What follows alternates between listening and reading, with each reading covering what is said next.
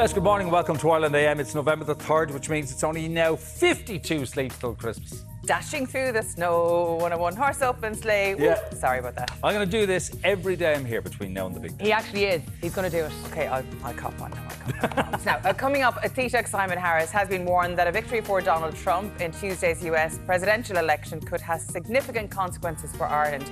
We'll be discussing that story and everything else making your morning papers. We're looking back on what was a hectic day for the Premier League, including losses for both Man City and Arsenal. We'll have all your morning sport shortly. We'll hear from one woman about her inspiring journey with chronic MS, a condition that affects over 9,000 people in Ireland. According to Parent Line, on any given day, 60,000 children won't show up for school here in Ireland. While most are absent with illness, many simply refuse to go. We learn the best ways to help your child manage school anxiety and assist their return to the classroom. And his books have sold over 275 million copies. Author Jeffrey Archer will be revealing where he finds new inspirations for his crime tales after all these years. Now let's have a first look at your morning papers, starting with the Sunday Independent, which leads with gap between big two titans as Martin targets Fine Gael. The paper reports on a new opinion poll which finds that while Fine Gael remains the country's most popular political party, Fianna Fáil are quickly closing the gap ahead of the general election. Front page of the Business Post reads, Fianna Fáil and Fine Gael to woo middle class with tax cuts. The paper writes that battle lines are now being drawn on issues of economic and enterprise policy between the three large parties vying to lead the next government. The Sunday Times leads with Donald Trump victory is the worst result, Simon Harris is told. The paper writes that Taoiseach Simon Harris has been warned that a Donald Trump victory in Tuesday's US presidential election could significantly impact Ireland's windfall corporation tax receipts within a year of the former president retaking the White House. On to the tabloids, in the Irish Mail on Sunday leads with why did our baby boy die from meningitis? The paper reports that the parents of a 7-month-old baby have called for an independent inquiry into how their child died from suspected septic shock after contracting meningitis. The Sunday Mirror leads with horror of kids' care deaths. The paper claims that up to 227 children have died in state care, according to a new dossier. And finally, the Sunday World goes with the headline, Cartel's Shot of Coffee. The paper states that two men associated with the Kinahan cartel have opened a coffee shop in Dublin just months after being released from jail. Now, Gen Z pop star Olivia Rodrigo, who is currently on a press tour for her concert film Guts, has made headlines recently for revealing a pretty unusual dating red flag. Now, this has sparked a conversation about our own dating red flags and the oddly specific things that might put you off on an otherwise successful first date. You can let us know yours on WhatsApp at 0896 111 111. So what's Olivia saying? Tell us. I love this so much, OK? So she asks a question on a first date. She asks them, would they want to go to space? And if they say yes, that's a red flag. I 100% agree with So that. do I. Yeah. But you like your Star Trek and things like this, but you don't want to go to space. Not that I don't want to go to space. Let me be clear. But let's say in the future, right? Yeah. If you're married and you've not me, I'm well past that. But let's say you were married and a few kids, and this Egypt that you're married to decides, do you know what? I'm going to go up out on a rocket ship that could explode. It's not just space, by the way. I would consider wanting to go thousands of feet under the sea in a submarine as well, looking at the Titanic. I would consider wanting to... She's already... Climbing Mount Everest just for the crack. That's up there as well. I mean, climbing Mount Everest for the fun of it. Rowing across between here and Antarctica by yourself. There's a want of people who want to do that. Anything extreme. If you're putting yourself... Because that says you're happy to put yourself at risk. And not care about the consequences of your family. That says he's a spacer.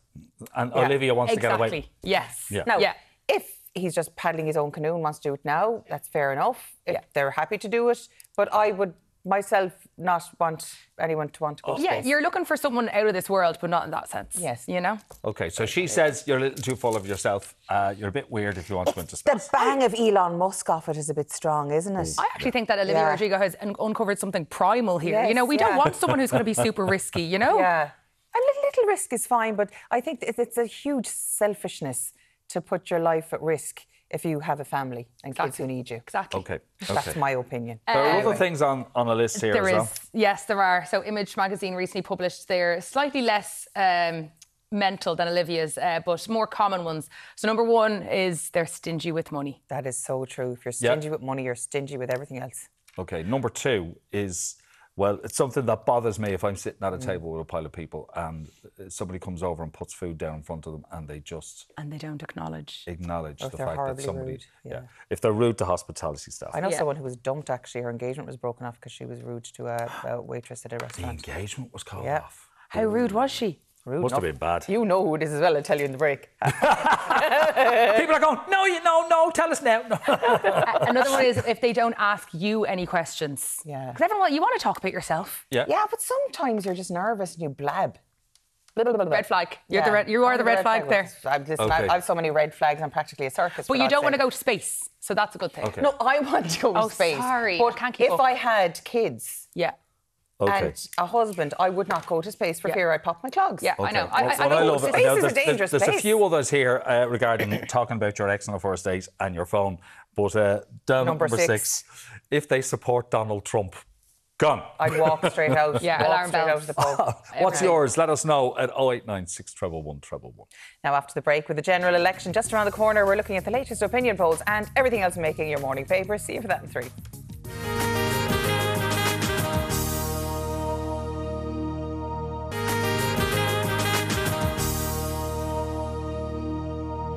You're very welcome back to Ireland AM now. With the general election fast approaching, the latest Sunday Independent Opinion poll has found that Fine Gael remains the country's most popular political party. Now, joining us with that story and everything else this morning is political correspondent for the Irish Times, Jack Horgan-Jones, and consumer journalist and editor of European Supermarket magazine, Siobhan Maguire. Thank you both so much for joining us on the show this morning. Jack, I'll go to you first. Another day, another opinion poll. Exactly. Any surprises in this one? Well, yes and no. So, I mean, the Ireland Thinks polls in the Sunday Independent, one of which is published this morning, they're always good for kind of data nerds and people who are really into digging into it. As in your good self. As I am. So if you look at it at a headline level, there's not much change. It's kind of in keeping with the trend, which either suggests that people have their mind made up or much more likely the electorate is kind of wound like a spring and ready to pounce into the general election. But get us into the polling booth. And in fairness, the data does support this more generally, that about half of people only make up their mind on who to vote for during the campaign proper, which hasn't even begun, even though the de facto campaign is underway. Now, the couple of interesting data points to pick out from beyond the headline figures, which, as we say, don't show a huge amount of change. Fine Gael on 26, no change. Fianna Fáil +1 on 20 and Sinn Féin -1 on 18. So that's the headline figure. But what they've done is quite interesting. They've asked at a constituency level with candidates as opposed to parties, who would you vote for? And those figures show a much closer race when you include the candidate as opposed to just the party brand between Fine Gael and Fianna Fáil. So that 26% for Fine Gael comes down to 23%, and the 20% for Fianna Fáil goes up to 21%. So the difference is just 2 points as opposed to 6 points. So we're going to first preferences there, is it? It's only first preferences as well. Okay. So, I mean, it's very difficult to Yes, of predict, course. multi-seat constituencies. Proportional under representation here. Exactly. But it does indicate that one of the things that everyone has flagged as a concern for Fine Gael, which is the retirement of big vote-getting political brands at a constituency level, might actually narrow the race between them and negate to some extent the kind of new energy brand that Simon Harris is bringing to the table at a headline national level, and that when all the shouting is done and when all the votes are counted, it might be a lot closer between Fine Gael and Fianna Fáil than those kind of headline national figures do suggest. What's the margin of error in polls like that? In this one, I think it's 2.4%. So it's usually between 2 and 3%. Yeah. So I mean, again, that goes to show that, like, at a headline level, those national figures, they're not only are they not showing much change, but they're well within the margin of error. So there's not a huge amount of movement, but it does when you drill down into it, it's very interesting because it suggests that the strong preference of a significant amount of the electorate is for Fine Gael, Fianna Fáil plus independents in the next government. 42% of voters saying that they want to see a government of those three kind of entities coalescing. And when the least popular choices for government formation are excluded, that jumps to 69% of people want to see Fine Gael, Fianna Fáil plus independents. Which I think is actually less likely than Fine Gael, Fianna Fáil plus smaller parties at the left. Now, the Greens don't seem to be looking too good in some way. The thoughts of them being returned to the government, what do you feel on that? Well, it's about damage limitation for the Greens. They had a bit of a surge in 2020, as we know, 12 TDs. I mean, there is no way I mean, commentators curse here, but like, there's no way on the face of the planet they're going to come back with 12 TDs the next time. But they might be part of a centre-left bloc consisting of themselves, Social Democrats and Labour, that might have between 12 and 20 TDs, and depending how things go. And that, if it coalesces together and kind of bargains as one platform with the other two big parties, and this also is presupposing that Sinn Féin aren't in the discussion, which they may very well be, they could they could act as that kind of third leg to a stool in the next government. I suppose it comes down between the battle of the leadership as well, because Simon Harris and Micheál Martin, a bit of a jab towards Simon Harris. Micheál Martin said, and I quote, "He's a person of substance rather than a person of soundbite," and that he has strengths. Simon has strengths and he has strengths, and I suppose he's tenure as Minister for Foreign Affairs, etc., and he's wide political career. He seems to be like bigging that up as the potential next Taoiseach. Yeah, you know, it's really interesting. We were talking about this before we came on, about Micheál Martin's very, very long political career thus far. And then you have, you know, the young whippersnapper Simon Harris coming in as the TikTok Taoiseach, you know, down with the young people, you know, and so you have both of these at kind of loggerheads. You know, what do you want? Somebody who's been across the political landscape for a very long time, up against somebody who's coming in with a bit of change, you know, and bringing in younger friends to take on very high positions within government. He's survived a lot of upheaval in Fianna Fáil. He really has, yeah. And in his current position, you know, in the Foreign Affairs Department, he's coming out quite strong. You know, he's proving himself, you know, extremely important in terms of speaking about issues like what's going on with Israel and Palestine. And hearing him in the last week on Irish radio, he's been a very credible source. Micheál Martin, statesman-like. yeah, and answering questions. You know, there's been, I don't know if you've noticed this, Jack, but I've noticed that in recent weeks, politicians are suddenly answering questions as opposed to kind of flitting around, you know. I mean, they flit very well, though, in fairness, don't they, Jack, normally? Yes, they have to be light on their feet, all right. But you're right. I mean, because part of the thing that the two large parties government in particular have to do at the moment is differentiate each other from each other, because they've been in coalition for so long. So that's why I think you see these pot shots being taken, and the Greens are at it as well, you know, saying that Fine Gael and Fianna Fáil have no real interest in climate policy, but particularly Micheál Martin and Simon Harris, you know, workhorse versus show pony, all these kind of things, and experience versus novelty. God, I'm getting mental images I really didn't need at this hour on a Sunday morning. Thank you so much for that, Jack. We have to move on to other mental images I don't really like thinking about on a Sunday morning. It is Donald Trump, because, of course, our election isn't the only one in the offing. There's a huge one coming up next week, Siobhan, in the US, and it could have serious ramifications for Ireland and our corporation tax. Simon Harris has been told if Trump wins, it's not good for us. Yeah, Sunday Times leads with that story today. That's right. But you know, and we had this same debate back in 2016 because, you know, US foreign direct investment in Ireland is so important. You know, it was worth 491 billion last year, 2.1 trillion across the EU. It's a massive chunk of money. Ireland took in something like 24 billion in corporation tax last year alone. So the idea of Trump coming in, and he's coming in with this idea that, you know, he's telling people who will vote for him that America is at a disadvantage at the moment. That basically, you know, everything that's good about America and being exported abroad, like foreign direct investment, is of no use to America, the country. So he's talking about reducing corporation tax. It's 21%. He wants to bring it down to 15%. Kamala, she wants to raise it up to 28%. Yeah. He's talking about massive tariffs on imports from China, 60% tariffs. He's talking about massive tariffs from Europe between 10 and 20%, and that includes us. So all of that has a knock-on effect on the Irish economy. But again, it's no real difference in terms of what we were discussing when he got in first time around. So it is a kind of wait and see. The election on Tuesday, he's already declaring it Liberation Day. you know, in the hope that people will come out and vote for him. I'm very, very thankful for Simon Harris, Micheál Martin, Mary Lou McDonald and everybody else in this country when I look at the likes of what's gone on over in the States, Jack, to be fair. It's just beggars belief, really, doesn't it? Yeah. The actual toxicity of this race.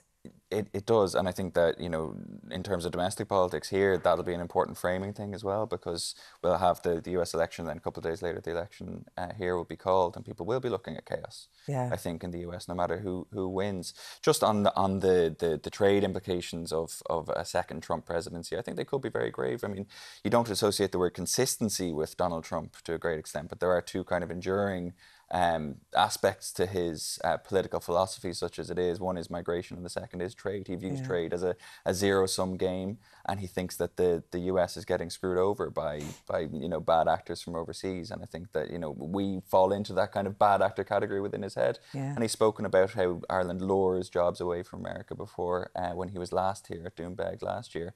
So look, the question when it comes to if he was to get in and how damaging a Trump presidency could be for Ireland is how effective he would be. And he wasn't very effective the first time, but there would be just a large degree of uncertainty associated with him being in the Oval Office, whether or not he was able to, you know, bring down the corporate tax rate and engage in tariff wars remains to be seen. But just that volatility, that uncertainty is damaging in and of itself. Well, we'll all know the next time I see you guys anyway. So watch this space. I'm sure we'll be reporting on it thick and fast over the next few weeks. We'll be burnt out from elections by the time Christmas comes around. Thank you both so much for joining us on the show this morning. Now, after the break, are Liverpool the team to beat in this year's Premier League? Well, there's something I never thought I'd be saying either. We're talking all things sport in just a few minutes.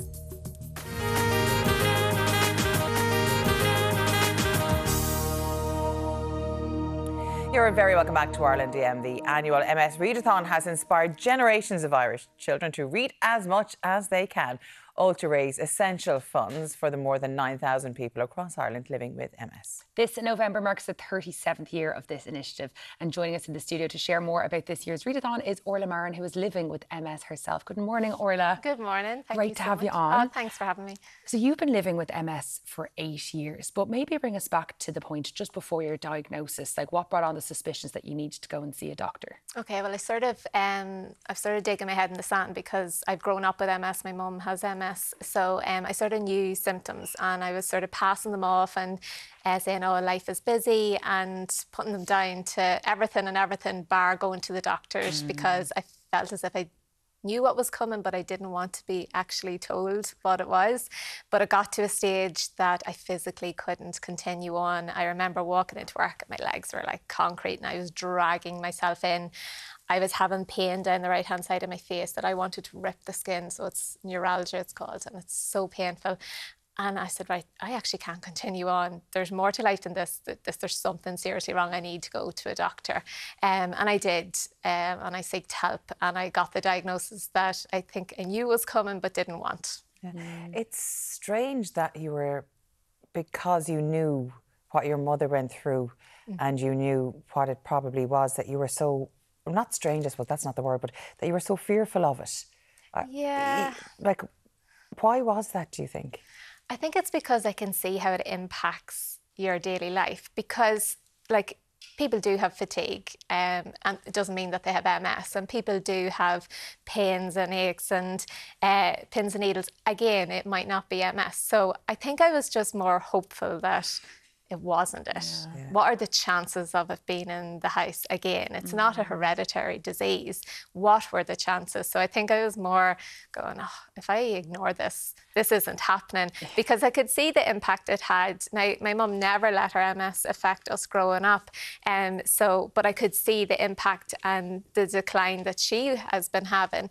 So I think it was more that, no, if I don't get my diagnosis, I don't have to accept this. It's not going to happen. Yes. It's in denial. It's classic denial, really. Absolutely. Yeah. And what was it like then telling your mum your diagnosis?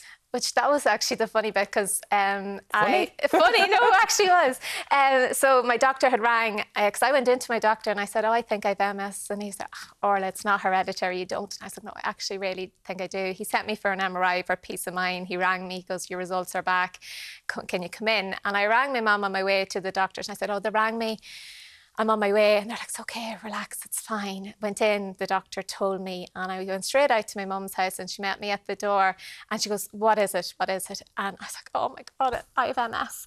And she goes, oh, thank God. I was what? And she goes, we know what we're dealing with. Okay. She goes, I thought it could have been like a brain tumour because the pains I was having in my face, or it could have been a lot worse. She goes, we know what we're dealing with and we can deal with this. And talk about the treatments as well that you're on. I know sometimes you were a bit of a guinea pig for a while trying to find the right one that works for you, but compared to when your mother started treatment and you, there's huge differences nowadays. Oh, massive, absolutely massive. When my mum was diagnosed in 1991, there was only like 3 or 4 treatments, and now there's like 25, 30 treatments, and they've progressed massively. But like that, you need to find one that works for you, because the treatment that works for me mightn't work for somebody else. So you do need to find that. So that can be the difficult part when you're newly diagnosed, is first picking a treatment, then seeing if it works, giving it time to work, learning.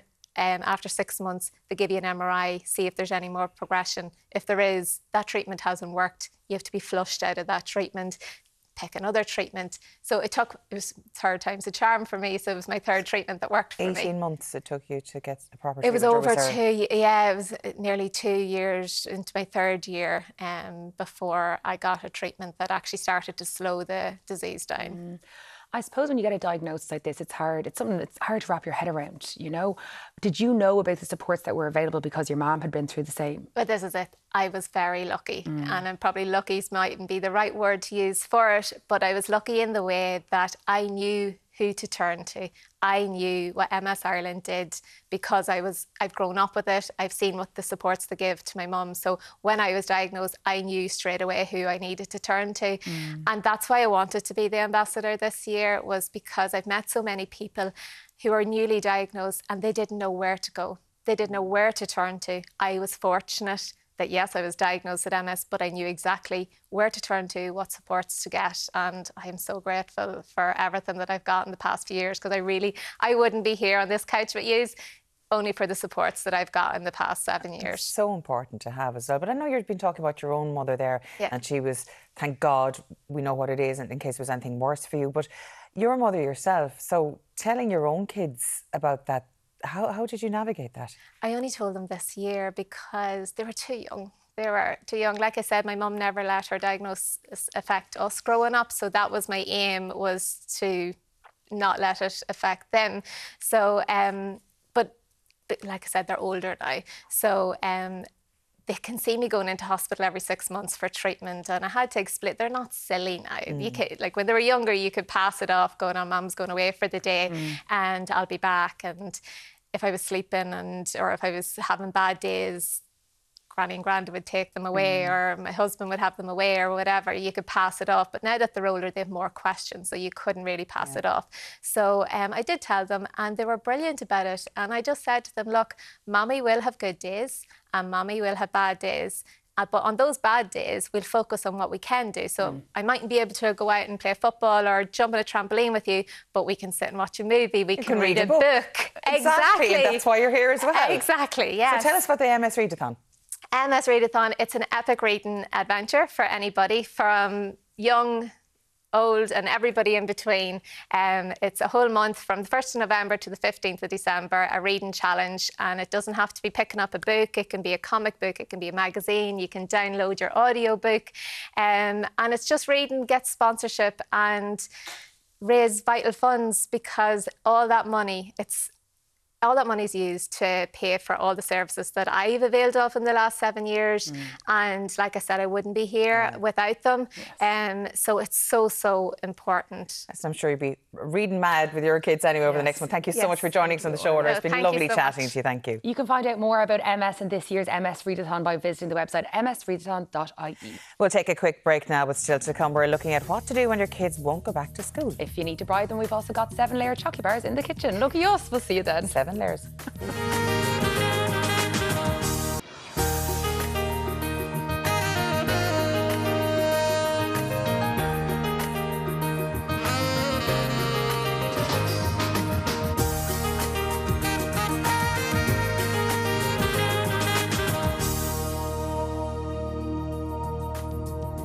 You're very welcome back to Ireland AM, the only place in Ireland where we drink more coffee than tea, but Lads, we really do need, don't we? Sunday morning. Coming up with Parent Line reporting that 60,000 children are absent from school every day in Ireland. We'll be prepping parents to handle kids who might not want to go back to class after the midterm break. In fashion, we're focusing on looks using different shades, tones and textures within the same colour family in what the fashion world has dubbed monochrome dressing. We'll explain all a little bit later. Plus, he is one of the world's best-selling authors. Jeffrey Archer will be telling us why he has a bone to pick with Taylor Swift, of all people. Can't wait to hear that one. Now, she was in the kitchen with Chrissy. There's something delicious on the way, I see. Always with Chrissy. Now, we all have a chocolate bar now and then, but what if I told you Chrissy Gibson is going to make us 7 bars in one? Yeah, you kind of. Yeah. They are called 7-layer bars. Okay. And that's because there's 7 ingredients, and we do them in layers. So but we can use leftover buttons from Halloween if you have any. So these are good for that. There's any sweets left over from Halloween. Right? I'm an optimist. What can I say? It's the 3rd of November. I'd say they're all gone by this point. Okay, delicious. We can't wait to get our teeth into that. Now we'll have another look in your morning paper, starting with the Sunday Independent, which leads with gap between big two titans as Martin targets Fine Gael. The paper reports on a new opinion poll which finds that while Fine Gael remains the country's most popular political party, Fianna Fáil are quickly closing the gap ahead of the general election. The front page of the Business Post reads, Fianna Fáil and Fine Gael to woo middle class with tax cuts. The paper writes that battle lines are now being drawn on issues of economic and enterprise policy between the 3 large parties vying to lead the next government. The Sunday Times leads with Donald Trump victory is the worst result, Taoiseach is told. The paper writes that Taoiseach Simon Harris has been warned that a Donald Trump victory in Tuesday's US presidential election could significantly impact Ireland's windfall corporation tax receipts within a year of the former president retaking the White House. On to the tabloids. In the Irish Mail on Sunday leads with, why did our baby boy die from meningitis? The paper reports that the parents of a 7-month-old baby have called for an independent inquiry into how their child died from suspected septic shock after contracting meningitis. The Sunday Mirror leads with horror of kids' care deaths. The paper claims that up to 227 children have died in state care, according to a new dossier. And finally, the Sunday World goes with the headline, Cartel's Shot of Coffee. The paper states that 2 men associated with the Kinahan cartel have opened a coffee shop in Dublin months after being released. Now, we were discussing earlier red flags because the singer Olivia Rodrigo came up with an absolute whopper of a red flag that if a man wants to go to space, that's it, he's done. But great text coming in. Joan says, went on a first date with a guard and he walked me back to the car. I caught him checking my tax disc. Now, he could have done that for a joke. He could have just done that for a laugh. No. Or maybe he was like, could it be nice and pointed out and... The tax is out. Yeah. Oh, Lord. Yeah. Clodagh says, when I started talking about something I liked, my ex would sometimes cut me off or his eyes would just glaze over. Oh, that's horrible. That's horrible now. OK. Carmel says dirty fingernails is a major no-no. Need I say any more? Well, if you're a mechanic or you're working with your hands and doing something like that, very hard. You can wash your hands, but it's really hard sometimes to get, it gets really ingrained, like oil. Because you're not talking about dirt, you're talking about oil in some cases. Like stuff like that is fair enough. No, Síomha's already said no. You have to put your fingers in bleach to get it all the off. shutters come Well, down. then, there you go. Grease those or something. Oh, God. Okay. Anyway, but yeah, dirty fingernails by and large are a bit gross. Absolutely. John recalls the first date he went on where they made fun of the music he liked and the TV shows he watched. That's a bit mean. That's ripping your heart out and kicking it around the floor. Yeah. Well, yeah, no, it is. Maybe they're just trying to be like funny and like tease you. Well, it didn't work, love. No, it didn't, in fairness. Emer Fair play says, to you, John. Yeah. Emer says he started talking about taking me on a holiday to his home country while we were still in the early stages of texting. Okay. If you haven't Texting? Yeah. Ooh, yeah. That's a bit intense now, isn't it? Yeah. When they complain about their ex, says Alice, on their first date, that's a huge red flag. I think that's ridiculous as well. If you're complaining about your ex, forget about it, get in the sea. Absolutely. Yeah. Why would you be talking about them anyway? Not unless you're asked. But even so, like, just don't. Shut up. Yeah. Your relationship should stay Yeah, this is private. about your potential new relationship, not the one you just got out of. Yeah. Okay. Martin, how many days left till Christmas? Well, 52. There we go, approximately. There was a new poll done by the Journal about people's attention already turning to Christmas, and they asked their readers if they'd started their shopping yet. And there's actually, really? Yeah, food bits, yeah. You are part of the 33.6% that have already started their Christmas shopping. Okay. Some people have started as last January. I know some people are really Go out organised. in the sales. They go out in the sales. You see, they're very smart. Yeah, they're very smart. And who has money in January anyway? That's what I want to know. Yeah. 5 But what's the points. point? If that person is asking, so what do you want for next Christmas? Yeah. I'll get it for you this week. Yeah. And then they stick it under the bed for a year. I'm strongly contemplating doing a bit of Christmas shopping early this year just to be organised. Yeah. I know I have a couple someone of bits. who gets So, who yeah. has it all sorted by the end of September, early October. Well, 9.2% intend to start this week. That's yourself. And 5.7% are already finished. You their see, they shopping. can sit back now and laugh at the rest of us as we I'd panic. say you'd be ridiculously organised. I haven't got one thing. Yeah. I'm one of the 51.5% that will start in December. That's me. I'm contemplating putting up my tree soon. Okay. I haven't put up a tree for 3 years, and I just think Christmas brings joy and happiness and sparkles No, and it does. lights. And It does. we were told yesterday about Alison Keating, twinkly lights cheer you up if you Yeah. see Yeah. an affective disorder. Do So it. it cheers me up. So why not feck the tree up in the My corner? daughter and off told you me go? yesterday that she's putting her Christmas tree up today. Oh, good luck to her. That's a really good thing. Before we go, very quickly, I want to say a shout out to Mr. James Doran. He's a great fan of the show. A big hello from all Hey, of us here. James. From your son, Jimmy Jr. Anyway, hope you have a lovely weekend, rest of the weekend anyway. There you go. He's going to be rewarded with his place in heaven without question after watching us. I'd say There so, we yeah. go. Thank there you. we Is there go. Christmas Very tree up? good. That's what I want to know. Well, Okay. actually, Stephen Fry did a programme a couple of years back where he said that the Christmas season actually starts early in November and finishes the first weekend of February. So that's when can live it with goes that. from Well, there look, to there. now we've got it from the left official my- source. Yeah. We'd love to Next know, one. what have you done? Have you shopped already? Have you got a few bits in? 089 611 111 is how you get in touch. Now, after the break, the midterms are wrapping up, but what should you do if your kids don't want to go back to school? We're discussing that in just a few minutes.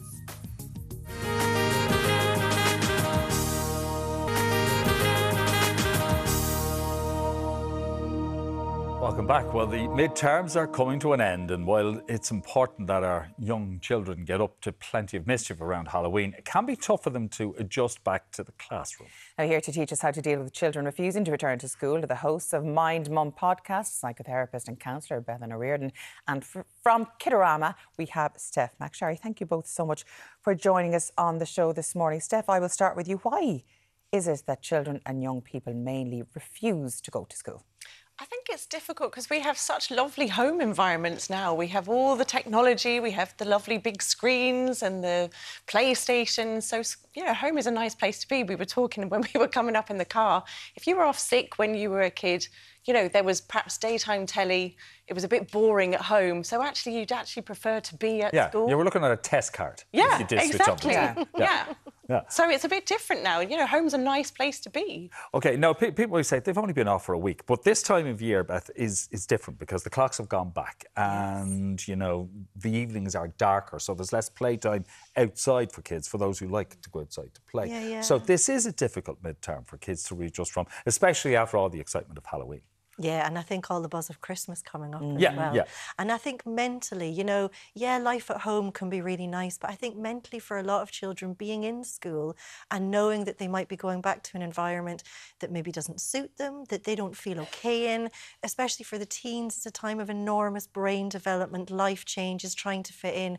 There is so much for teenagers to consider these days, other than just rocking up and going to school. It's really so much more complicated than it was for me. School refusal for many, I suppose, is seen as untreated school anxiety. What is that, and how can we help our children and teens through it? I think, so for me, I think there's two different kinds that I see in my therapy practice with teens. So one is when children are totally stuffed. They've been really overwhelmed in life and they're saying, I can't do this anymore, I need a break. And then there's another kind where teenagers are saying, I feel like I actually can't leave the house. I actually can't leave the house anymore. I can't do anything. So that's what I'm seeing in my therapy practice and what I'm helping parents with their teenagers Is it overwhelm? I think a lot of it is overwhelm, and children or teenagers, young adults, kind of just shutting down and saying, I can't do this anymore.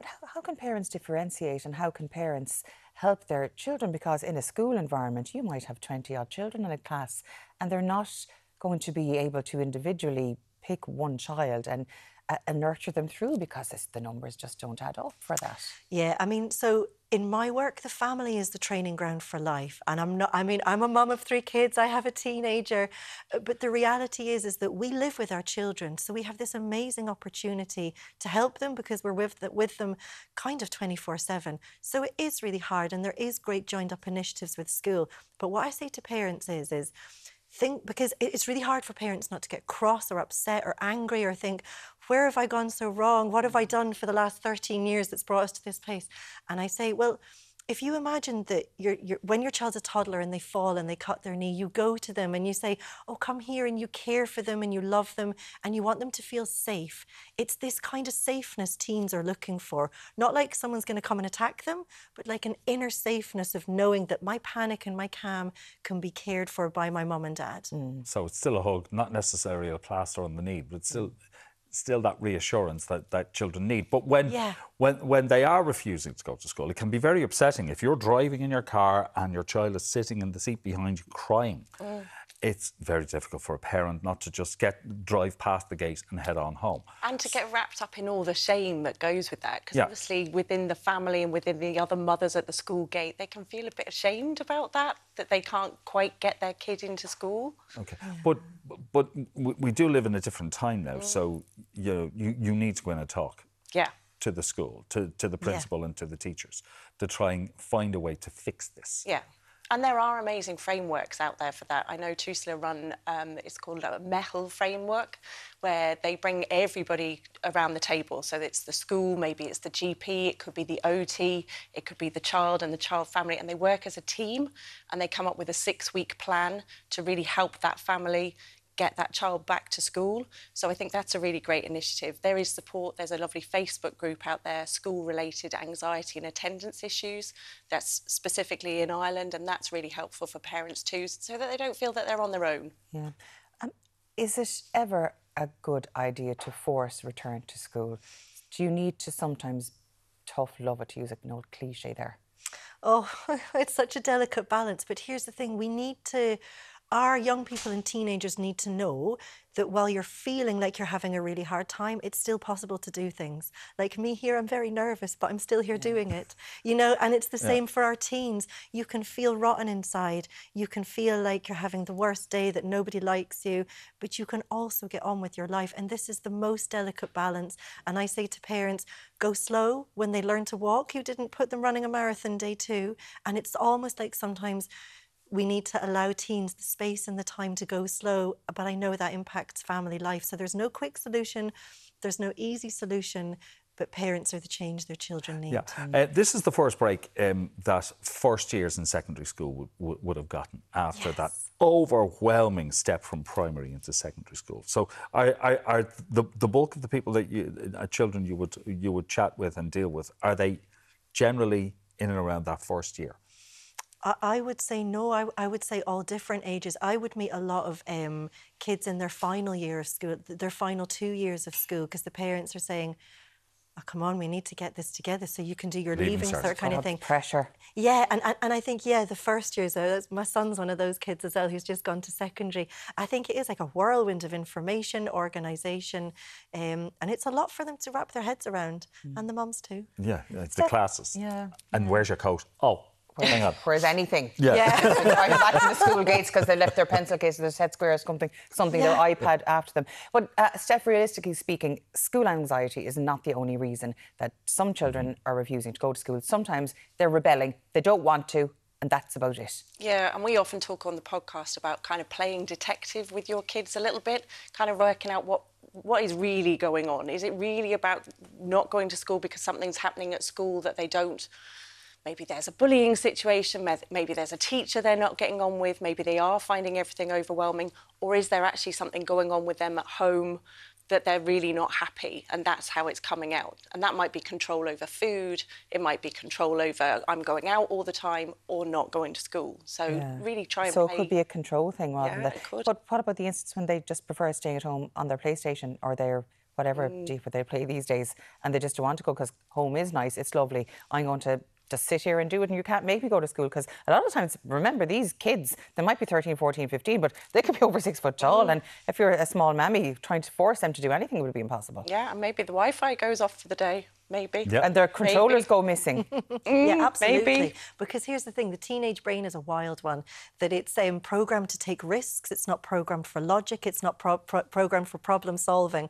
So saying you got to go to school because, you know, you've got to study and do this and that, the teenage brain's like, I don't care about that. I want to do my PlayStation at home. So yes, there is a case for tough love because that's life, isn't it? Life is you go out, you work because that's what we have to do for money and pay bills and life in general. I know we're coming towards the end, but for any child who is maybe on the spectrum or has any kind of educational difficulty with different subjects in education, those breaks at home can be really bad when it comes to an end because they have to go back to the routine of school. So for those children, this end of midterm can be quite tough. Yes, but what I would say then is keep their lives as predictable as possible in other ways. So keep cooking their favourite food at home. Don't change the washing powder. Keep everything in their life as structured and normal as possible so that inside they have a sense of reassurance and safeness in what's familiar. Because when they go back to the unfamiliar, they're still scaffolded inside to feel like, okay, I feel safe with this. Okay, and thank you both so much for joining us on the show this morning. Food for thought, I think, for a lot of parents out there heading back to school after midterm. Now, if you want to hear more from Beth and Steph, the Mind Mum podcast is available now on all good streaming platforms. After the break, we're over in the kitchen for a 7-in-1 chocolate trace. It's calorie-free. Yeah, always here. Always calorie-free. We'll see you for that in a minute.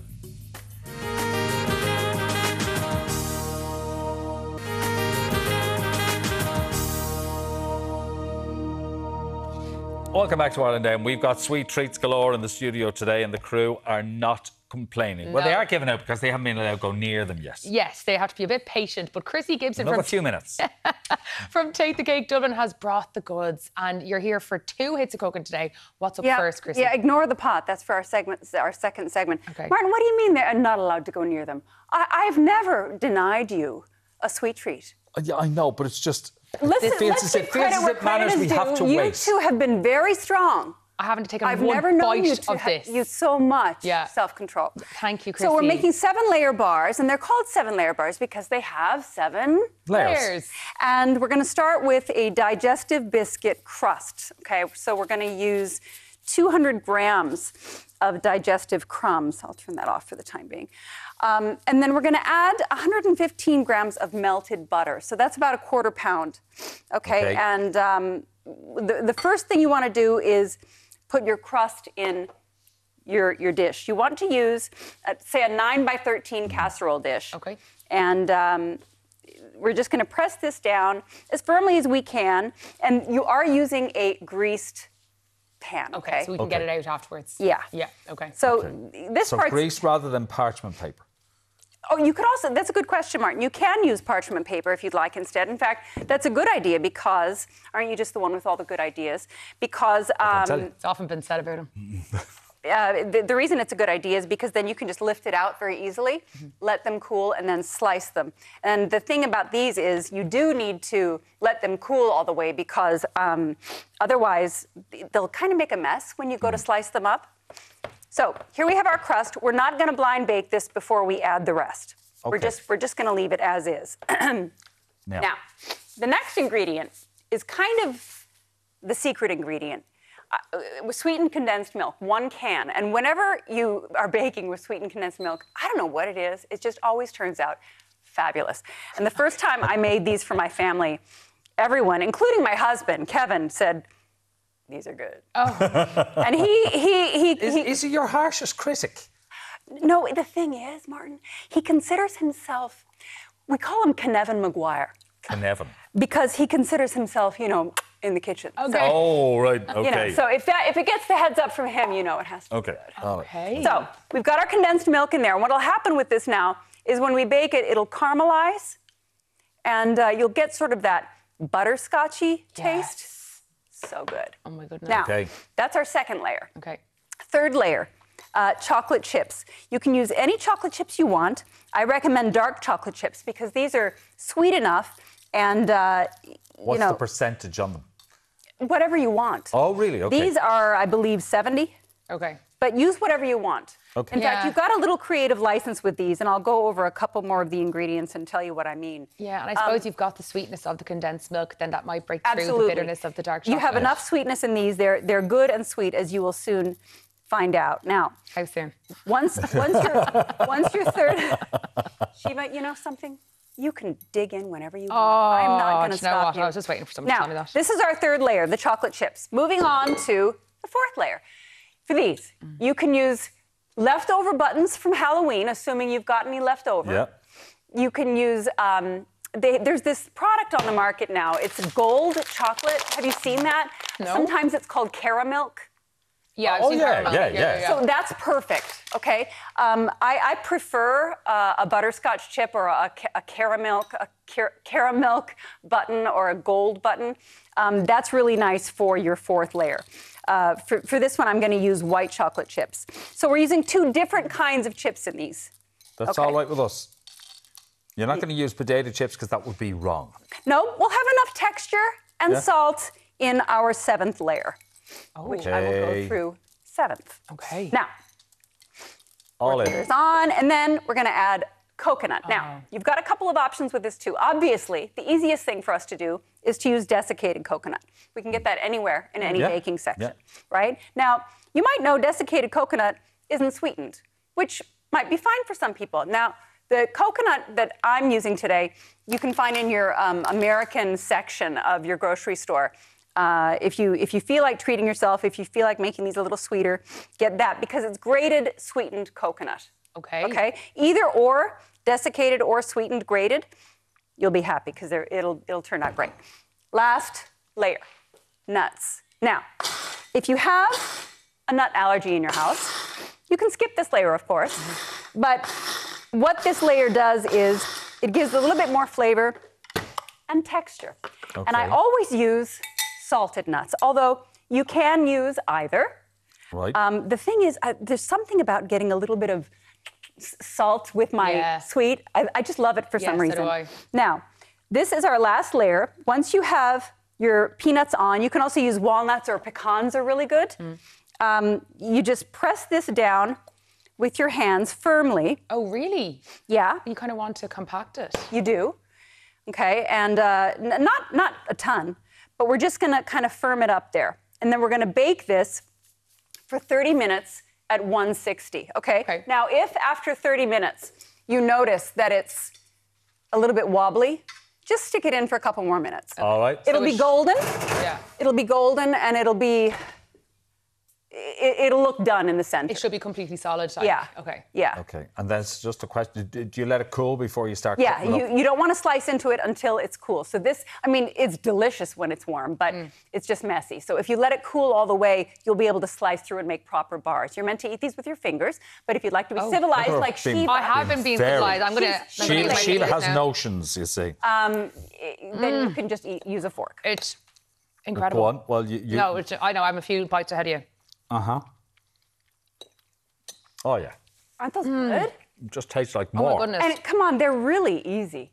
You just have to have your shopping done and have the ingredients you want. Like I said, buttons are perfectly acceptable for this. If you do happen to have any left over from Halloween, the thing is you need 200 grams. You need 200 grams of each type of chocolate, 100 grams of the coconut, and 60 grams of the nuts. I'm trying to figure out what is the predominant taste. Is it the I just got a little caramel? burst of coconut there. It's lovely. Yeah, I think Really it's the caramel-y stuff that I'm tasting. So good. And the sweetened condensed milk helps with that. Yeah, I think so. I'll just have to do a little bit more tasting so I make sure that I can Yeah. individually identify You probably every won't see layer. Síomha till about 11:30. You won't. No. I've got plenty more over here. Okay. You don't have to tell me twice. Chrissy, thank you so much. We'll Good see you to a see you. little And bit by the way, later. just before we go, you have cast your vote, haven't you? You know I have. You know I have. Proudly. Proudly cast her vote, and it wasn't for the fella with the mad comb over. No, it. Or the dodgy tan. Oh, I almost wore my I voted sticker today, and I thought, they might be they might be a little annoyed if I do that, but No. I sure Well, do. we've said it now anyway, haven't we? Said it now. Chrissy, thank you so much for seeing a bit. She's a happy girl. All right. Full recipe details are on our website. You can find more from Chrissy on Instagram at Take the Cake Dublin.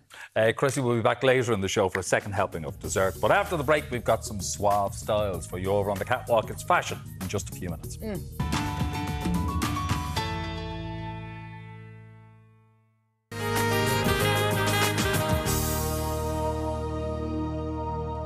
You're very welcome back. It's time now for fashion, and who better to add some glitz and glam to the catwalk than stylist Rosalind Lipsett. What are we talking about today, Roz? Good morning. So today we're talking about monochrome fashion, and everyone kind of thinks monochrome, black and white, but that's more with photography. With fashion, monochrome is using the same hues and the same colour tones in one outfit. So you can have burgundy, red, and we are going to give you tips that you can take home and add to your own closet. So you can actually pair things together and recreate outfits in a whole fun, different way at home. Okay, so what do we have for us this morning? So we're going to start off with this fabulous look on our gorgeous model here, Yumiko, and sparkle season is upon us, so we have to get the Yay, sequins it's Christmas. out. I know, November the 1st, we're like Christmas.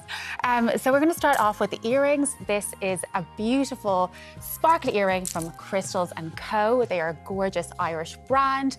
And again, we're just adding a pop of gold here to this burgundy look. These are the gold double drop earrings. And I have those at home, I must admit, and I wear them all over the party season. Gorgeous. And they actually come in loads of different colours as well. And then you have the heart tennis necklace. I love a tennis necklace. Again, just a simple sparkle to add to your look. Now we're going to go on to this look. So we're talking about monochrome dressing, and we're looking at adding loads of different pieces to the one look in the same colour with different textures. So we have this beautiful blazer with the pop of sequins on the lapel.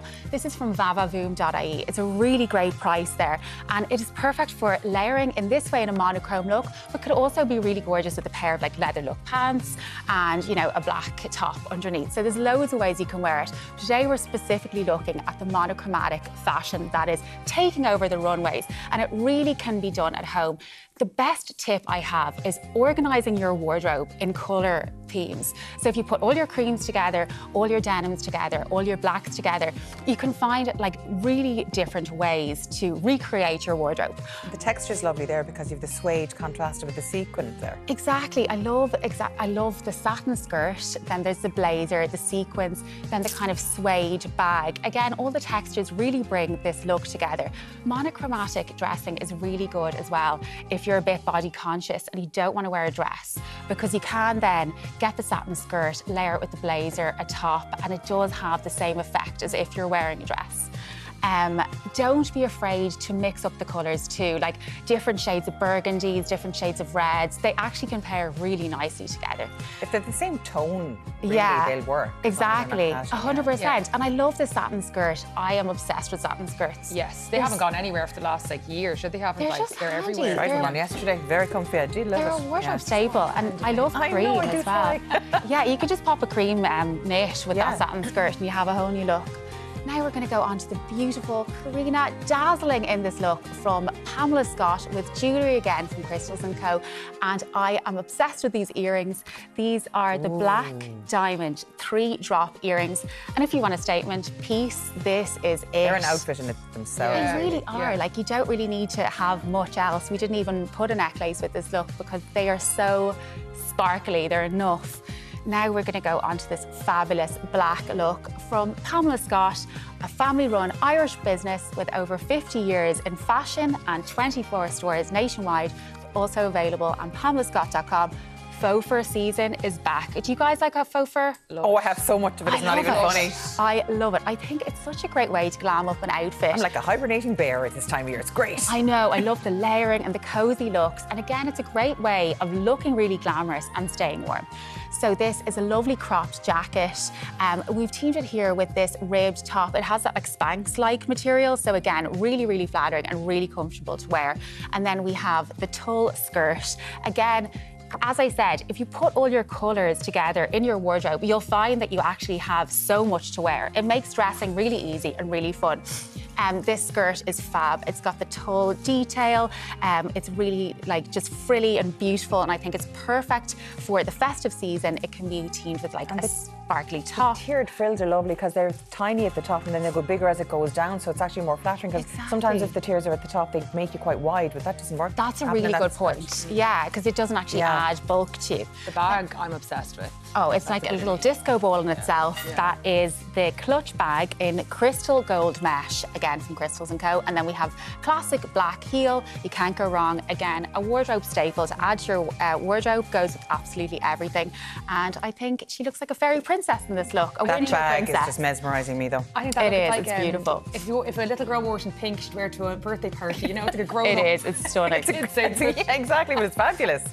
Now we have Sarah, and we're back again with this beautiful monochromatic look, and we're going to start off with the gorgeous earrings. They again are from Crystals & Co. They are the pave. Is it pave or pave? I was trying to... It's pave. Pave bubble dome earrings, and they are just such a beautiful piece. They are from the Bonnie Ryan collection. Actually, Bonnie Ryan did a collaboration with Crystals & Co. and they have such stunning pieces. We've teamed it with a simple fine gold herringbone necklace. I'm wearing one myself, and they're just lovely if you're not a big necklace person, but you do want to add something to your neck. They're really simple. Now we're going to go on to this fabulous look, again from vavavoom.ie, a blazer, again a handy number, pop on over jeans and a top. But like we've done it here, we've teamed all the different shades of creams and whites. And again, that's the same colour family. So don't be afraid to put a white with a beige and a cream, you know? Yeah. And we add a little pop leopard. Yeah. Lovely as well. It's lovely, yeah. It really does add like a little something extra. Again, this is the champagne skirt, another fantastic layering piece. That would be beautiful with like a really big oversized knit as well. Knit, yeah, like an arrow knit or something. And a pair of boots. You've got a whole other outfit there.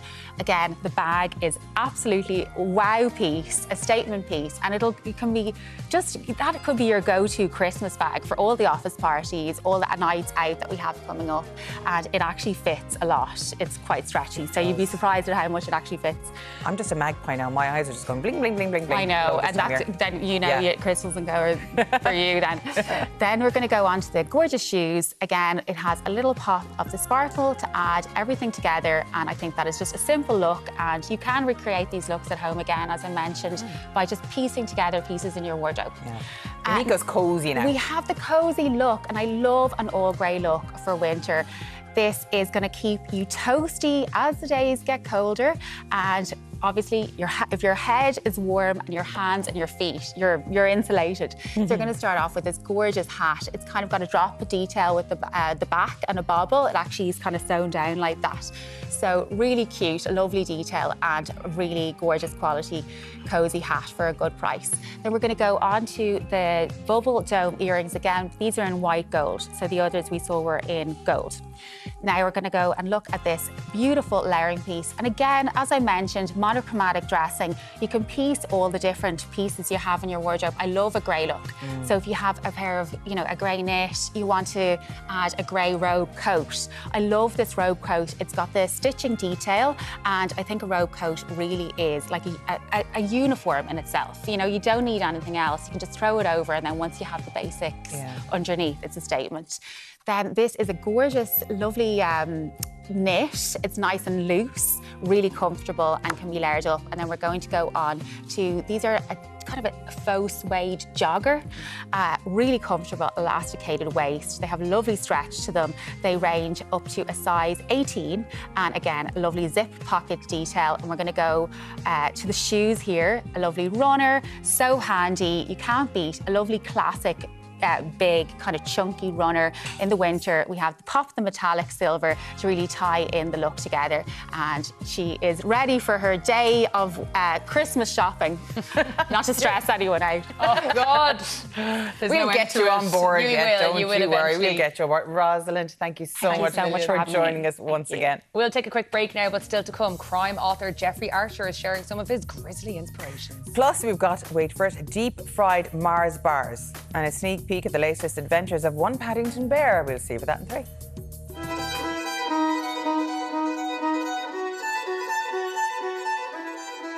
I will live in the past, the present, and the future. I will not shut out the lessons that they teach. Mummy, please! No! Mummy, please! Listen to me! I'm not going in there! I am not inside! Daddy! ever question it?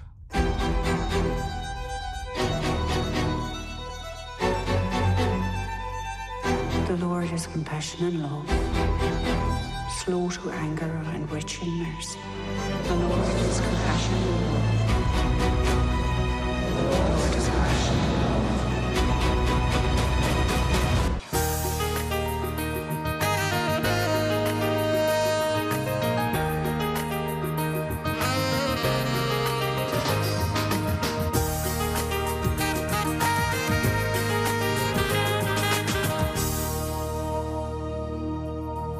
Yes, welcome back to the final hour of this morning's Ireland AM. If you're only just joining us, you've just missed Tom Cruise, Ryan Gosling, Oprah, and sorry about that. Kyle, you just left the building as well. Now, coming up this hour, we speak to the author behind 27 #1 bestsellers. Jeffrey Archer is spilling the tea on his many grisly crime novels.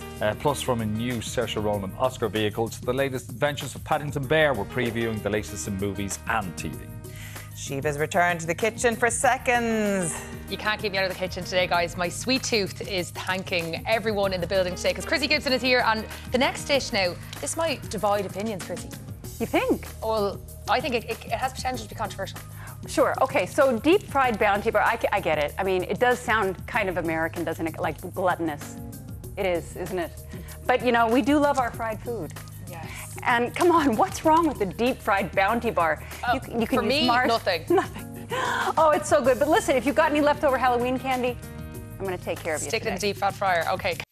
Now we'll have a final check on your morning paper, starting with the Sunday Independent, which leads with gap between big two titans as Martin targets Fine Gael. The paper reports on a new opinion poll which finds that while Fine Gael remains the country's most popular political party, Fianna Fáil are quickly closing the gap ahead of the general election. Front page of the Business Post reads Fianna Fáil and Fine Gael to woo middle class with tax cuts. The paper writes that battle lines are now being drawn on issues of economic and enterprise policy between the three large parties vying to lead the next government. The Sunday Times leads with a Donald Trump victory is the worst result, the Taoiseach is told. The paper writes that Taoiseach Simon Harris has been warned that a Donald Trump victory in Tuesday's US presidential election could significantly impact Ireland's windfall corporation tax receipts within a year of the former president retaking the White House. On to the tabloids, and the Irish Mail on Sunday leads with why did our baby boy die from meningitis? The paper reports that the parents of a 7-month-old baby have called for an independent inquiry into how their child died from suspected septic shock after contracting meningitis. The Sunday Mirror leads with horror of kids' care deaths. The paper claims that up to 227 children have died in state care, according to a new dossier. And finally, the Sunday World goes with the headline, Cartel's Shot of Coffee. The paper states that two men associated with the Kinahan cartel have opened a coffee shop in Dublin months after being released from jail. Now, we have been talking this morning about the C word, 52 sleeps till That's it. That's all. The day itself. And people have been texting in, and we actually have got a photo.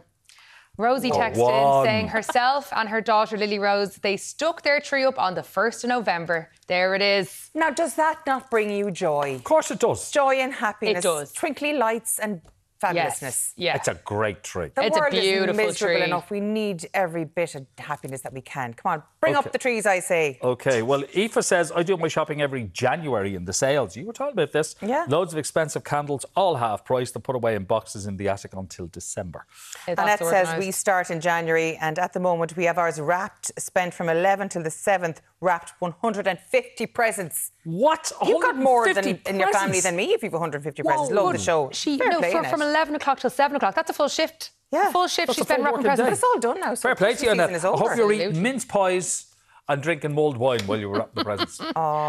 Pauline says, I love Christmas. I've started the shopping. My tree is going up next week and got a new baby. Can't wait to spend Christmas with it. Will be a busy one for me at Wilson's Butchers, Rathfarnham. Happy Christmas. Happy Christmas and she already. got a plug in as well, Pauline. Oh my God, look what Anita. Anita is my spirit animal. I love Christmas. I've all my decorations up since September 1st. Inside and out. Have most of my shopping done. Only a few bits left to get. I like to be organised. It's never too early for Christmas.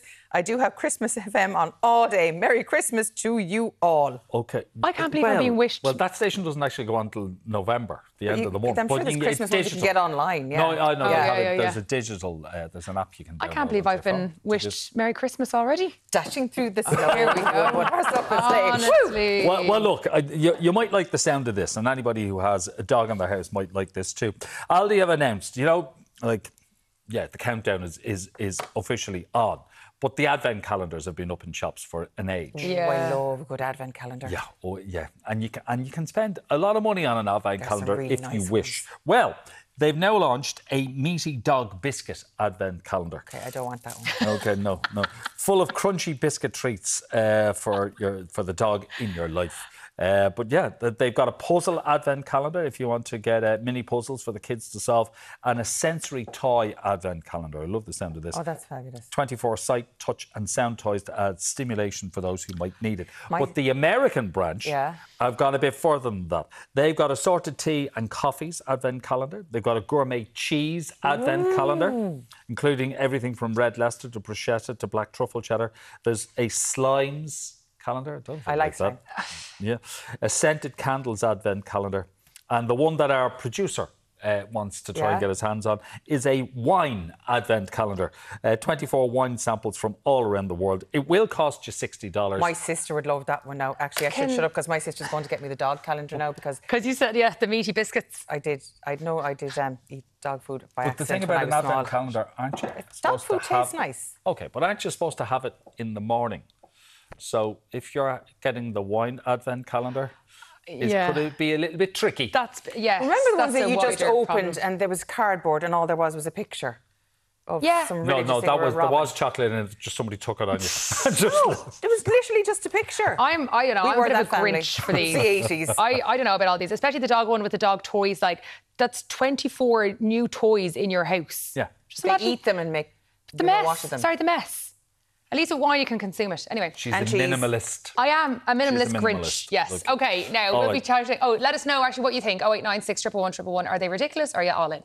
Cheese and wine. Yay. We'll be chatting to Jeffrey Archer about his latest crime caper after the break, so we'll see you then.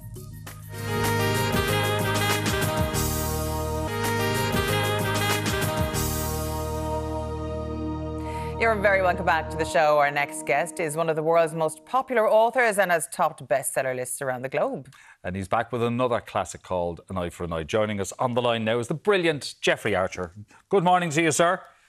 Good morning, Martin. Before we start talking about, we know you want to talk about other things, but we need to talk about the book first. So, William Warwick, your Scotland Yard Chief Superintendent, what is he involved in this time? What's the case?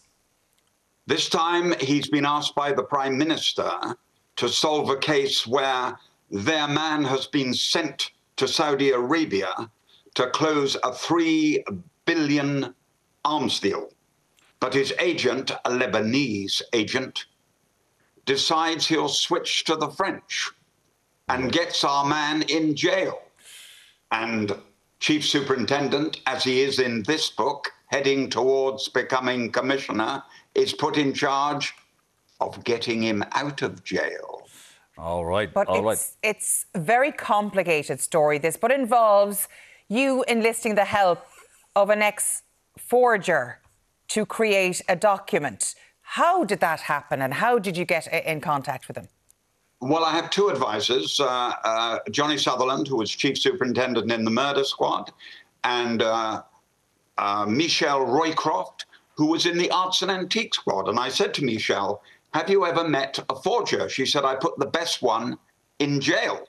And he's come out and is now going straight. I said, I need to meet him because I need a copy of the Declaration of Independence as if it had been written by Thomas Jefferson. Because if the fake was good enough, it would be worth £100 million. Because out there somewhere, we know Jefferson wrote it. We know he sent it to a member of Parliament in England, but we don't know where it ended up. And if anyone were to find it, it would be worth $100 million. So I had a copy made by Billy Mumford, this remarkable forger. There it is. There I am with Billy. And the experts cannot tell the difference. Wow. But it ain't worth $100 million. Wow. That is amazing. My uncle was, before he passed away, was a handwriting expert for the Gardaí here in Ireland. So I'm fascinated in this sort of stuff. And indeed, the research you have to do for your books. Do you have a team with you for all of this stuff? I think research, Elaine, is very important. You have to convince the reader that it's true. You have to mix the impossible. If you would do something that doesn't feel right, readers won't have it. They hate coincidence. But let me give you an example. I was on board a ship with my wife between Venice and Athens, and I was giving a lecture, and one of the people said, who would you vote for if you were an American, Jeffrey? And I said I'd vote for Nikki Haley, who was knocked out by Trump.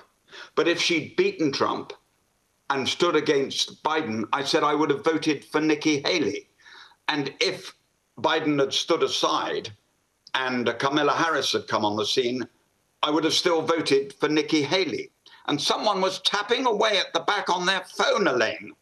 And at the end, they came up and said, I sent your message directly to Nikki Haley. Wow. Oh, I said, how do you know her? And she said, she's my daughter-in-law. If I put a coincidence like that in a book, the point I'm making, Elaine, they would laugh at me. So research is key, even though you're an expert at it at this stage. Now, we've mentioned Trump. We better talk about it. We have to talk about him now because the election is on Tuesday. I know you're very politically active yourself. How do you feel about the state of affairs in the States at the moment? It's switching every week. I heard a distinguished former Texas senator speaking in Oxford who said Trump would win. His speech was so good, I went to hear him when he came to London. When he said Kamala Harris would win, I said, can you make up your mind? He said, no, I can't. But a fact came out this morning, which may be important and may not be.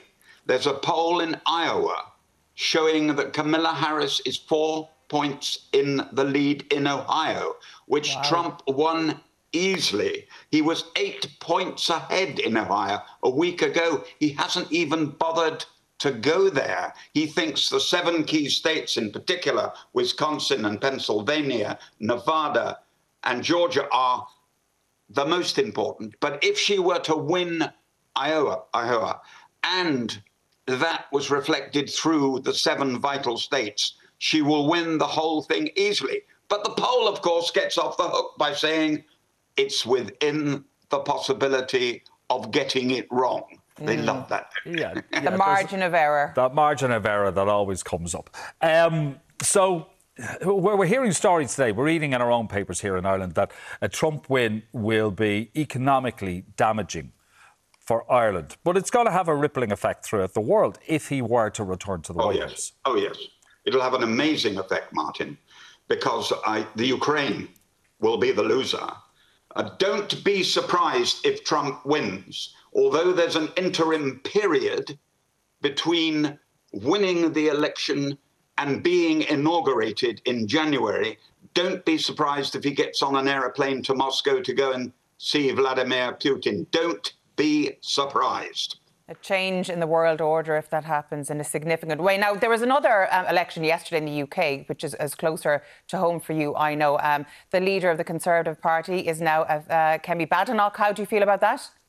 Absolutely delighted. But then, of course, the Conservatives were the first party to have a Jewish Prime Minister, the first party to have a bachelor Prime Minister, the first party to have 3 women Prime Ministers, the first party to have an Indian Prime Minister. Why should we be surprised that we now have the first black leader of the opposition?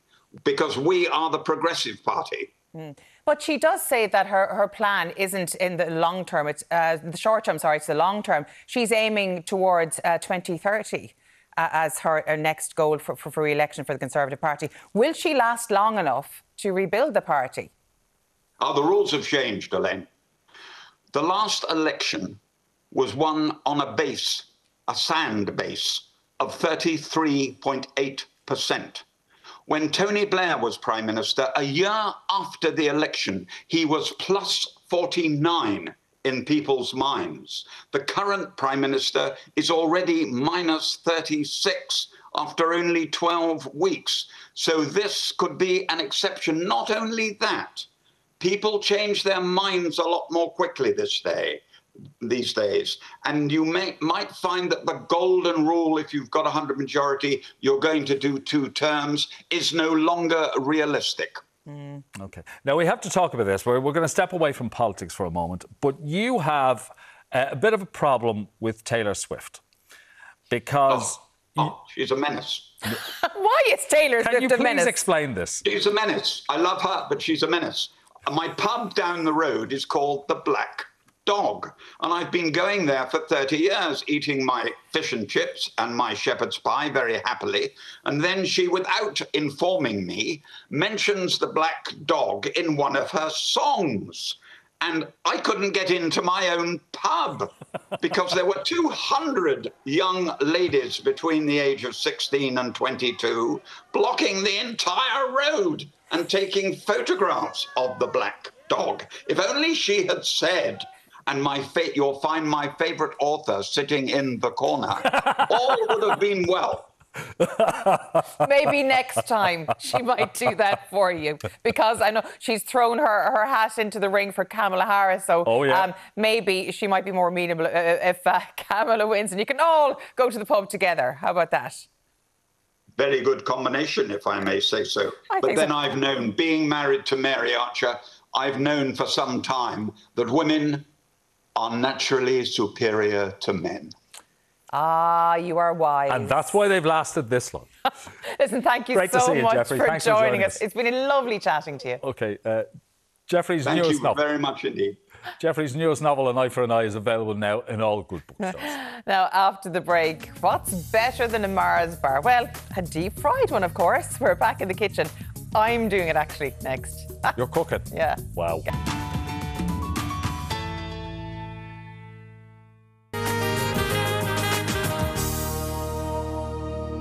Fáilte Urashka, Ireland AM. Now, the legendary deep-fried Mars bar has been a Scottish delicacy for years, but are you brave enough to try it? I might be persuaded now. Chrissy Gibson is back to work her magic, and I'm going to help her in a little while, but for the moment I've been told to sit down here and behave myself. So, Chrissy, take it away. Good luck with that, Elaine behaving herself. I didn't know this was a Scottish... It's originally... I lived in Edinburgh, and they batter and deep fry everything in Scotland. Good. Everything. Well, we're going to do a few today. We're going to do Bounty bars with freshly sliced pineapple. Oh, yummy. We're going to do Mars bars. We're going to do Milky Way bars. You can do basically anything that gets gooey in the center.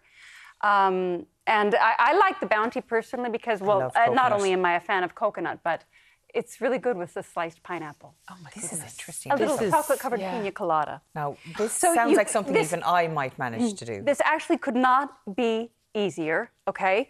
We're going to use 120 grams of self-raising flour, and we're going to use soda water with that. Soda water? Yeah, when you use soda water to make your batter, you get sort of a lighter, fluffier batter. Like a tempura or something? Yes, exactly. That's what we're going for, and that's how you get that sort of texture. I know what you're saying. Yeah. So we're going to use 250 mils of the soda water, and you might not need it all. So at the beginning, maybe just pour some of it in. All right, whisk this together. You see it bubbling up? Yeah, immediately. Do you need to get the bubbles out of it?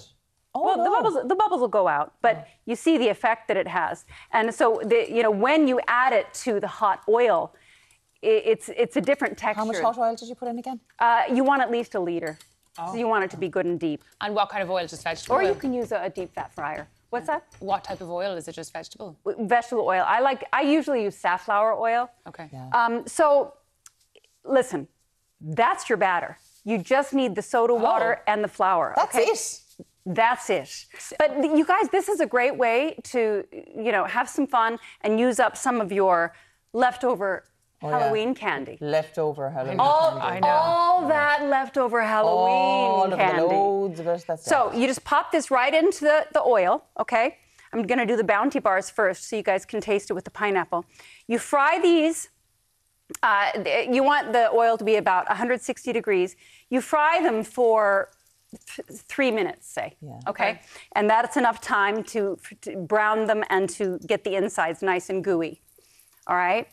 So we'll do some Mars bars as well. Anybody feel like dipping? Elaine? Well, I suppose I might. Come on. I've got a pair of gloves for you. Make yourself useful. Come on. I am quite useful in other ways, not normally cooking, but even if I mess this up, it'd be a miracle. So these are Milky Way and these are Mars. Oh no! Look, my big fat ham hands can't get into your tiny little gloves. I'll get it. Oh, they are small. Yeah. You're like O.J. Simpson. No, you guys are going to get the first ones. Right. Now, I forgot my tongs today. Well, I'm not going to injure myself, but I'm sure we could improvise. Of all the things for me to forget, I forgot my tongs. So you use either a tongs or a serrated spoon to take these out. I'm improvising today because with a fish slice. I knew I forgot something when I left the house. Okay, so just dip your Mars bar into the batter. Just nice and thick so it's coated, and then just drop it right in. Keep your fingers away from the oil, obviously. Yeah. Watch your fingers. Oh no! Did it get you? No. Sorry, so don't plop it in. Don't plop. Place it in. Gently place it in. Okay, I'll do that now. Is that not batter? Yeah. So. There you go. Good. Well, and then, will I do the rest of them? Yeah, those are the Three Musketeers. Oh. Any of these are good, but the Bounty is good with sliced pineapple. Yeah, so talk to me about how did you discover that? Nigella. Oh, okay. Yeah. Yeah. Actually, this is one of those things that I did try after Halloween one year because, you know, when you've got 4 kids trick-or-treating, it's, you know, you end up with a bit of extra. A bounty, if you will. Yeah, and they're decadent, they're fun, they're naughty. Now, so is this just fresh pineapple then, just to... Yep. Okay. So, you put these on a towel, and this is one of those desserts that you do have to eat right away. So there's no making these ahead of time. You have to eat them straight away while they're still piping hot and crispy. Oh, so goodness, look at that. I'm going to give you guys They're like dessert chicken balls, you know, the ones you get in Chinese. It's lovely. All right, so hand one to Which is Síomha. this? What is this? That's Bounty. Bounty. Now you have a knife Bounty? there. Yes, I do like bounty. These are bound to be hot. Yeah. Okay. Well, can I go over there now? Have I finished my very, very hard work? I'm done with you. Thank you very much. You've been released. Michelin star on the way for me. Yeah, you did great. Okay, so I'm going to try it with the fresh pineapple. Maybe I'll give it a second. Oh, it's quite hot still. And deep fry. Oh my goodness. They're decadent. Okay. Do you know? Quite hot now. If you ever go to Texas, they've got fried food festivals and they have fried butter. It's ridiculous. Fried butter. Yeah, they put batter over a chunk of butter and fry it, and they eat it like that. And it pops. What do you think? It's amazing with the pineapple. With the pineapple. Isn't that good?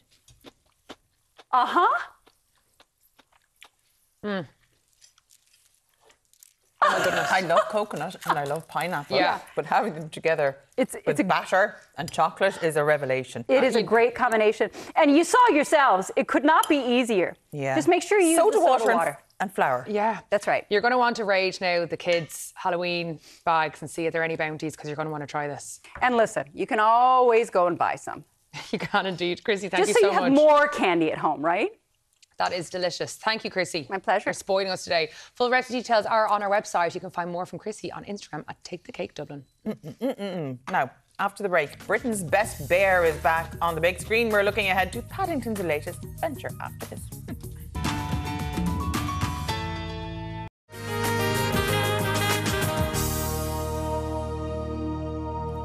Welcome back. From marmalade-loving bears to Eddie Redmayne as a tough-as-nails assassin. There's a bit of everything coming to your screens, big and small, this week. But of course, the main event is the culmination of the US presidential race. It's Trump v Harris. And here to give us his take is our expert political commentator, Cillian O'Sullivan.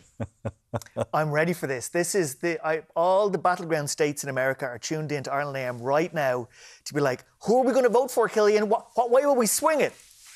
Paddington is who we're going to vote for.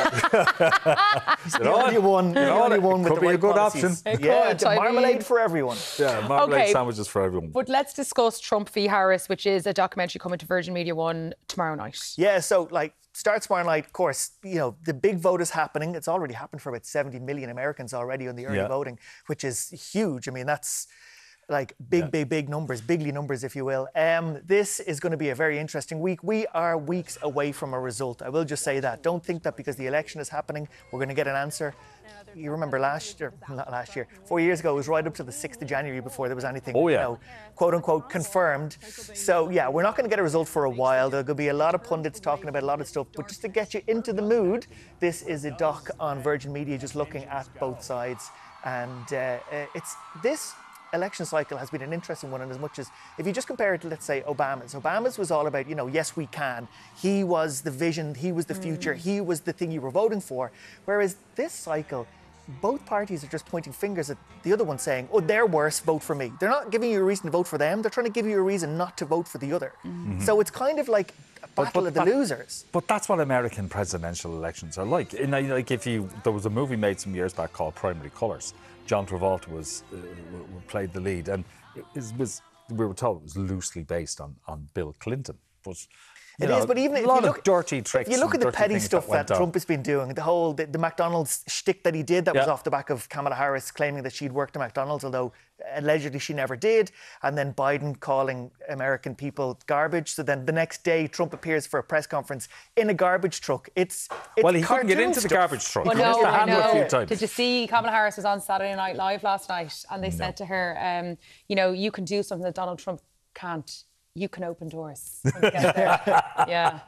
But it's going to be interesting because, the Democrats are pulling out all the stops. They're going through the Rolodex, and every celebrity friend they have is going up there and endorsing. Yeah. And this will be interesting to see because in previous years, we saw with Hillary when she ran, the celebrity endorsements don't really do a whole lot. I don't know if they do. But I do wonder about Taylor Swift, because the power of the Swifties. She's meant to be quite influential, isn't she? Yeah. Anyway, we will wait and see. But we'll be watching this with interest tomorrow night at 10 o'clock. Yeah, so that's Virgin Media's documentary, Trump v. Harris. OK, now before we settle down to watch that, there's a new drama. It's a 4-part drama, and it's going to be playing out over 4 nights here on Virgin Media 1. Until I Kill You. Yeah, so this is from the same production company behind Line of Duty. So you can tell it's from good stock, right? It's going to look really well. It's going to be paced really well. The actual story is harrowing. It's based on a true story of a woman who was nearly killed by the hands of a man who shouldn't have been freed in the first place to do it. It is a kind of a story about how the legal system let down this woman ultimately, and how this psychopath reigned his terror over a number of women. And after he went to jail, even more names are coming forward of his victims. So again, if you're into these true crime podcasts, if you're a fan of The Red Room, Jenny Claffey's podcast, stuff like that, you're going to love a series like this because it dives into that dark world. But if you want something lighthearted, maybe not for you, but a really good series though. And will this be out once a week? No, it's going to play across 4 week, nights. every evening. Yeah, so 9 o'clock tomorrow evening is the first Sean episode. Evans, who you'll know from Endeavour. Yeah, and you almost won't recognise him in this. No. And you'll want to hate him and after watching this. Yeah, he plays. That's a reflection of how good he is in this. Yes, okay, great. I'll be watching that. Let's move on to something coming to Now TV this week, Day of the Jackal. Yes, Eddie Redmayne plays a hitman for hire. This is Bourne Ultimatum kind of in an episodic series.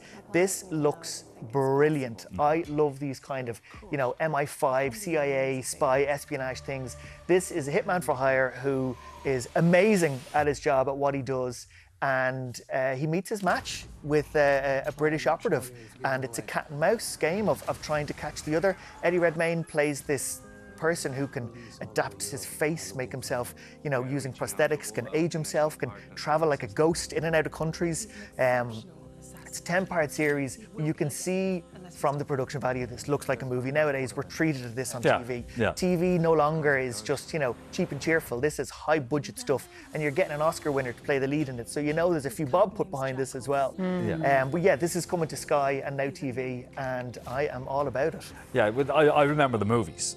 Edward Fox was in the first movie, The Day of the Jackal, and then, of course, Richard Gere and Bruce Willis were in the remake that occurred. But this looks good. Lashana Lynch will know because she was 007 in the last Bond. The controversial 007, there's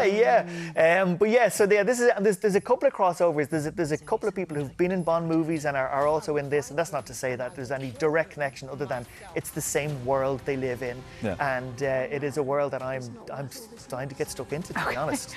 And this is the thing that Eddie Redmayne said he was getting training for in the combat. He's ripped ripped. By the way, really? There's like unnecessary shirtless shots. I mean, come on, we all have it, Martin. Am I right? We all have that physique. It's in my contract. I have to keep my shirt on. Some of us are just more modest about it. We don't do gratuitous nudity. No, not on this show. Not on this show. Right? There's a six-pack in there somewhere. I just don't hiding. flaunt it. It's there. Anyway, yeah, he's in great nick for this. In fairness to him, he is. He can carry himself well, and I think if you're watching stuff like this, like I know. Keanu Reeves is great at this as well. He really dives into the arms training so that when he's holding a gun, they're not like holding it like this and it's very obvious they don't know what they're doing. They're well able to do exactly what they need to do with the gun. So it helps you buy into that world of believing that this person really can do what they're doing on screen. Okay, we're looking forward to this, the Day of the Jackal. And so we're moving now to the big screen. Yes. And Saoirse Ronan, she's been in the news for a variety of reasons. She has. But her movie Blitz. So this is set in World War II, and it is again, it's a harrowing story of a mother who essentially, has lost her child in amongst the chaos that is World War II, and it's about this small boy's journey to try and, recouple himself with his mom.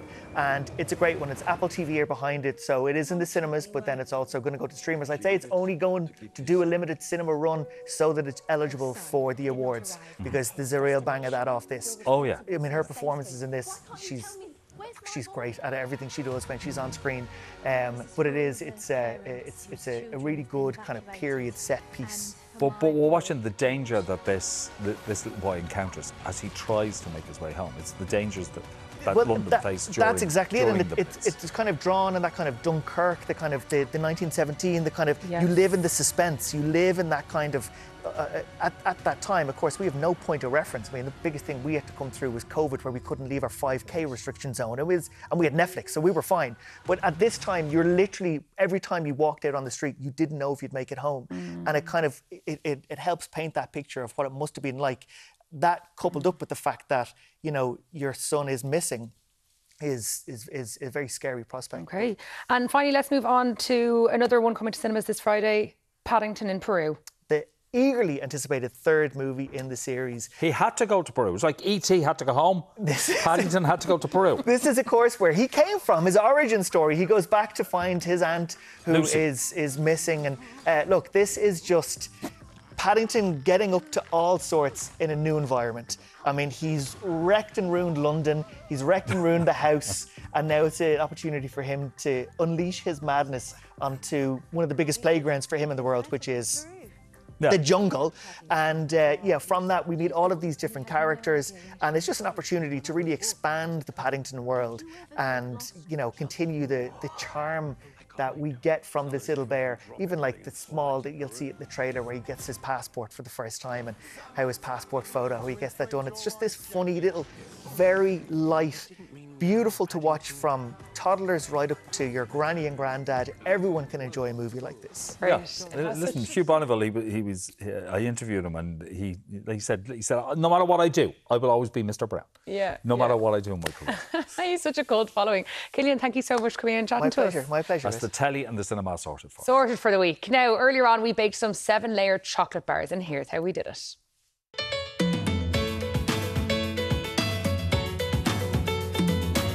Mix your biscuit crumbs and melted butter in a baking dish, then pour condensed milk across the base. Layer the chocolate chips, coconut flakes and nuts, pressing down firmly and drizzling more milk on top. Bake at 30 degrees until the coconut is turned a golden brown, then allow to cool before slicing into bars.